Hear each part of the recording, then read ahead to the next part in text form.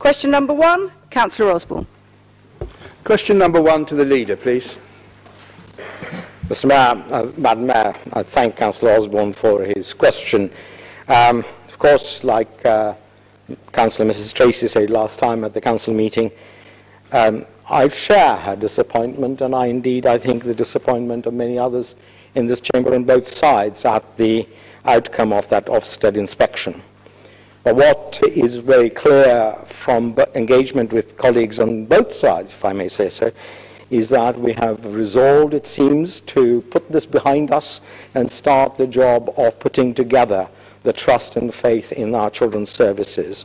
And having apologized to the parents and the families of the people affected, we are now resolved in our joint effort to make sure that we get our systems so right that we never let them down again. The answer gives a flavor of the stuff that we have already undertaken. They sort of little things and big things, the different ways of recruiting foster parents and prospective adopters so that we widen the scope of potential foster parents and so that there is not a chance that some children are left waiting for an appropriate family far too long. And of course, were immediate instruction to ensure that young people were not housed in inappropriate accommodation. And that is the kind of thing that I know my colleague Councillor Mrs. Tracy and others have taken a very clear interest in ensuring that it never happens again. I thank the leader for that answer, but I think we both note that the Ofsted report made comments about the management culture in the council. So I therefore ask, going forward, which is another positive part of his answer, how will he address the culture in this council which too often stresses good news and too often inhibits criticism? I thank Councillor Osborne for his supplementary. The point about cultures is that cultures are an accretion over time, and of course it changes organically over time as well. And often it requires a catalyst. Perhaps this is one of those occasions when the Ofsted report will act as a catalyst to start the process of changing that culture so that it is more in tune with the needs of today. And I and my colleagues are not going to stand in the way of making sure that our internal and external culture reflects the needs of this council and what our residents demand from us.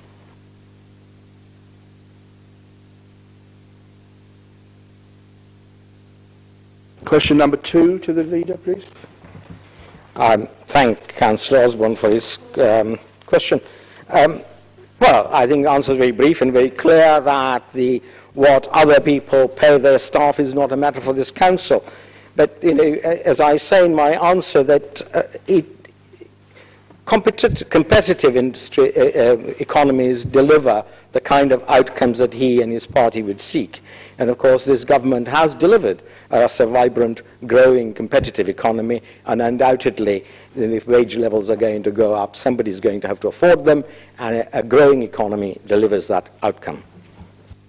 Madam Mayor, well, will the leader acknowledge that there is one glaring factual inaccuracy in his answer, put aside the fact that pro rata 13 years of Labour government had greater growth than pro rata 6 years of the current government, but park that for a moment.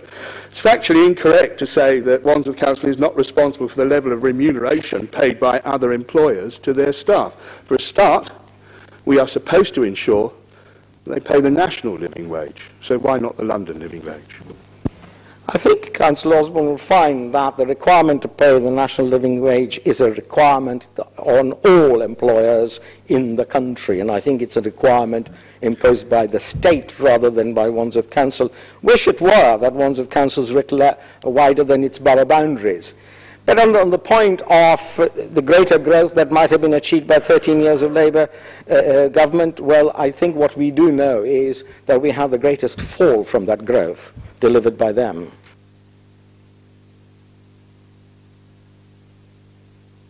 Question 3 to the Leader of the Council. Councillor Dawson for his question.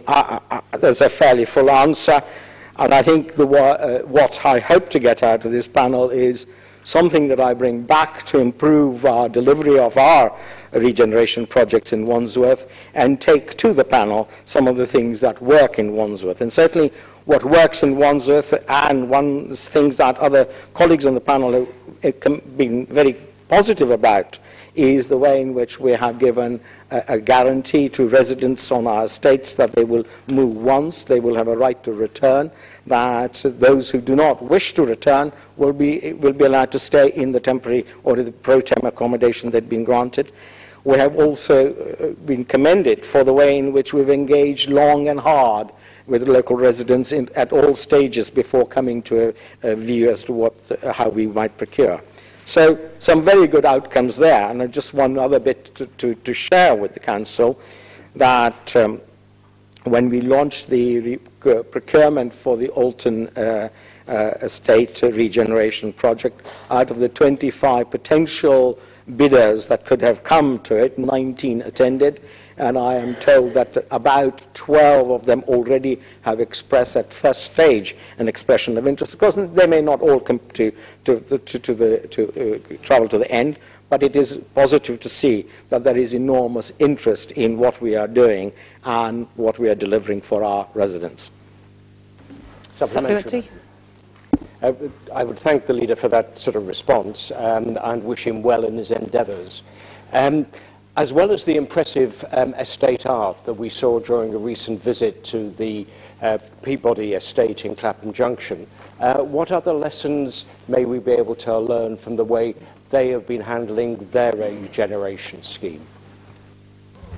I thank Councillor Dawson for his supplement. I mean, he is so right to draw a parallel with the Peabody regen at Clapham Junction.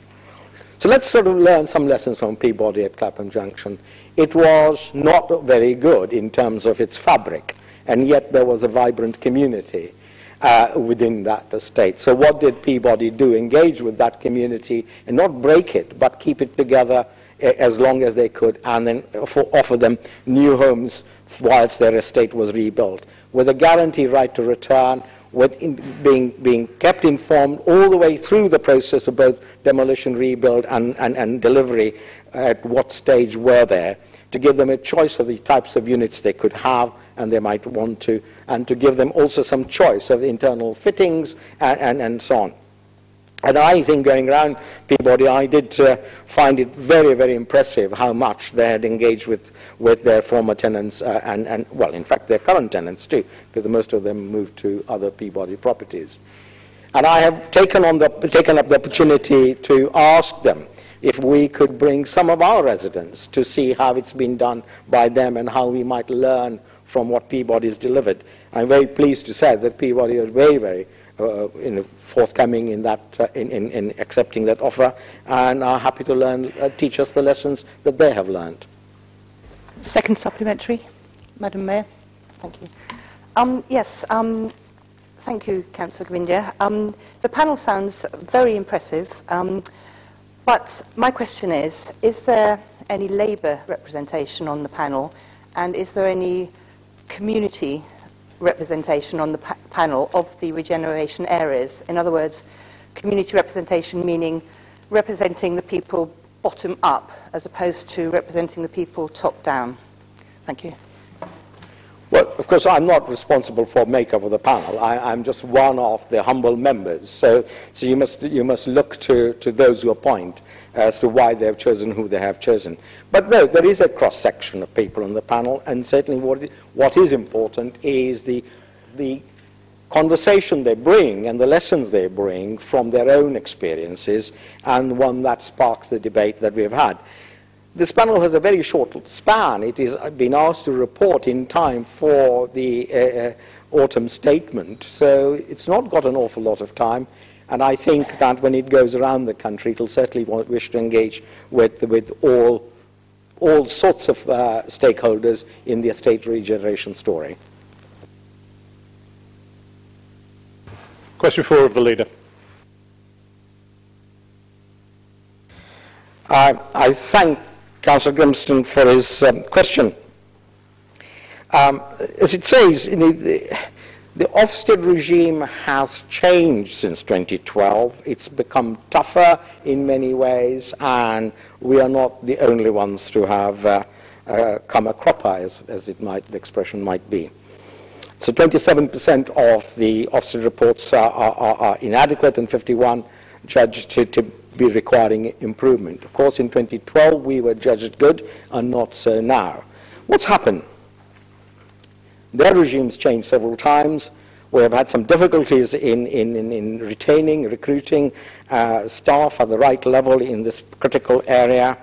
And of course, with that kind of difficulty, that it's obvious that some of our staff have not learned the lessons of keeping up with changing demands of the Ofsted regime. But what I'd like to say to colleagues is that, it's time for us to step back and say that this is not all broken and busted in children's services. I mean, there is an awful lot of good in children's services, and not only just in children's services, but across the council. Our education bit of the children's services has the most spectacular results, and there are some still embargoed, but they are all coming through to say that we are the third best local authority in London in terms of schools performing exceptionally well for our residents. Earlier today, we found that our rate in teenage pregnancy has fallen, and we have the greatest fall of any top-tier authority in England and Wales. So there is a lot of good being done by our staff and the children's services, and our partners too. I mean, they are part of this story. So my plea to colleagues on both sides is, let us learn from what has gone wrong, and let's move on to put it right. And let us not at the same time think that we have a children's department which is so busted that it is not redeemable. It is exceptionally good in many places, and of course it needs support and nurture in many others. And let's do the latter and celebrate the former. Supplementary, Mr. Mayor. First question I say to the Leader is, does he recognise there's a bit of a danger of overstressing the difference in the Ofsted regime? For example, he'll be well aware that in 2012, 3% of local authorities nationally were regarded as what is now called outstanding. That figure is now 0%, but not that big a difference, actually. There certainly has been a reduction in the number of councils graded as good. But what is not misleading is to point out that, roughly speaking, we were about in the 23rd percentile of local authorities in 2012, so if we're in the middle of the good range. We are now, roughly speaking, in the 86th percentile. If we're there a question? Yeah, this is exactly the question, Mr. Mayor, but it's important to put it out here. We've moved from being the 23rd percentile, in the top quarter in the country, to the 86th percentile, well into the bottom quarter in the country. And furthermore, yeah, and that is the question. Firstly, is there not a danger that by continuing to blame, as I heard, Ofsted and the members of staff, and not recognising our role in members? Yeah, sure, but I can't answer your question while continuing to ask my own question, if I might say, Mr. Mayor. So but the second point I make is, isn't the whole point about this, that last statement, we have no reason or evidence to think that similar issues affect other parts of the council? We had no reason to think these issues were facing children's services. And is it not time that we actually recognise that this could be an issue which is deeper than a single part of a single service, good as many of our services undoubtedly are? I have some serious difficulties with Councillor Grimston's question, because in my relatively long answer, I did not dwell an awful lot on the changing regime in Ofsted. For him to then suggest that I am misleading the council by dwelling a lot on it, I think he's misleading us. I don't have the flair for this kind of statistical slicing of the mustard seed that he has been doing. What I do know is what was wrong needs putting right, and we are getting on with the job of putting right. He does have a view that this council would benefit enormously from changing the way it functions. Unfortunately, not many of my colleagues on this side share wholeheartedly that view. But what we do share is that what has gone wrong needs putting right, and if people want to come on board in doing that, you're all welcome. Second supplementary. Is there any other work going on across council departments to make sure, for example, that the KPIs that we use are appropriate? I thank Councillor Caddy for her question. She's absolutely right to put her finger on the KPIs.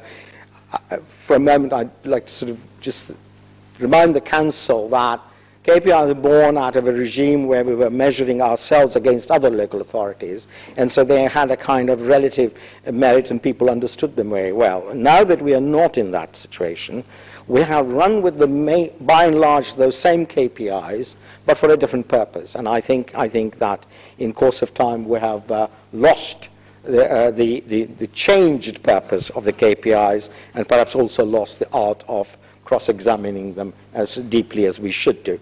But what has happened as a result of the Ofsted is a very clear determination to look at KPIs across all the parts of the Council and to see whether they are necessary, appropriate, are they being measured in the right way, are they teaching us the lessons we need to learn, are we asking the questions we need to ask, are there trends that we are not failing to see, is there another bit of the statistic that is not revealed in the KPI, and should we in fact be looking more closely at things that are just red or just amber or just green to ensure that the direction of travel is robust and clear.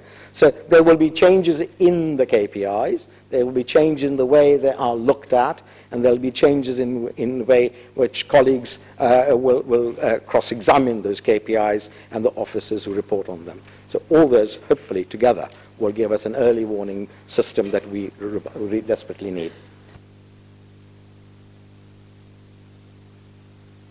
Question 5 to the leader.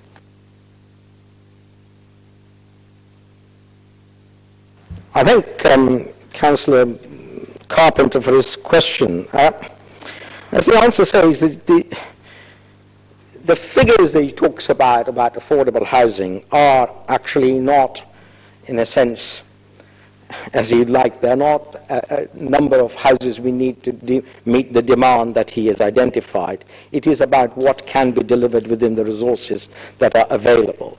And then, of course, the whole regime in the planning side, that is that these numbers are subject to viability assessment as to whether a particular scheme is viable in delivering the development, and in delivering the development, what scope is there to meet the affordable housing target for that development. But there are embedded in the figures some very impressive delivery figures. Certainly in 1718 we should be able to get 1,800 new homes, provided the development pace is as is. I think one of the interesting things I spotted in this evening's papers is that Labour Party's mayoral candidate has borrowed from Ken Livingstone the 50% target for affordable homes. It's just worth reminding ourselves that, of course, he never delivered 50% affordable homes in his 8 years tenure as Mayor of London. So I don't know why we should be so gullible as to accept that a future mayor will be able to deliver 50% affordable targets. He also talks about a kind of truly affordable home without defining it. And the other thing I sort of looked for was whether there was a precise figure of how many homes, affordable homes or otherwise, were to be delivered. And the figure I couldn't find, unless I'm sort of short-sighted about it. And I suspect it's because it's a manifesto which is all things to all men and not very much substance otherwise. Supplementary. Supplementary. I thank the leader for his comprehensive answer. If I do my sums right, we are actually over the 5-year period he refers to delivering something like 517 affordable houses per annum, which is 81% of the target rather than the 46% which we've put in our plan. Should we not revise our figures upwards to reflect our actual achievements, perhaps even further upwards to reflect some actual aspirations for change? it's grateful to Councillor Carpenter for drawing attention to delivering above target. Nine Elms is a classic example, isn't it? We started with a very clear, very easy to understand target that every site had to deliver 15% affordable homes plus a massive contribution to the delivery of Northern Line. We have delivered 15% on every site, and in the more recent planning permissions, we have inched, and in fact, scale further than 15%, we are now touching 25 and nearly 30%, 29% in one case that currently is being negotiated. So we are doing far, far better than our original target, but what I do feel is right to say is that had we set a very high, unattainable and unrealistic target, it is quite likely that the development may not have in fact happened. So the moral of the story is, a bit like an auction. Start low and then let it rise, rather than start high and kill the interest. Supplementary. Does the leader agree with me that Councillor Carpenter is actually being rather negative, and that officers at the council are constantly thinking of ways to put young people or any residents on the housing ladder, for example, through innovative ideas like pocket homes, or through the regular events where people can come and learn about ways to get on the housing ladder? I thank Councillor McDermott for her question. I think I suppose it would be fair for Councillor Osborne to say that it is his job to be negative, because I think we're often reminded by the opposition that it is their job to oppose. So I suppose part of the opposition is to be negative. But you're right to draw our attention to the fact that whilst the housing challenge is an acute one, there are still ways in which we can open up opportunities of home ownership and a decent home, rented or otherwise, for people by looking at Pocket as an example, and we have possibly got the largest development of pocket homes anywhere at the moment with planning permission in London. But more than that, I know that Councillor Ellis has looked at ways in which more temporary accommodation, which doesn't look temporary, sort of using porter cabin type of structures to provide homes on derelict land for the time being, but also to look at opportunities of wrinkling out even more space on our estates, like Councillor Martin Johnson had pioneered many years ago in the Hidden Homes programme. So we are looking everywhere possible to deliver more opportunities for people to both own and be housed. That is actually the end of time for questions to the leader.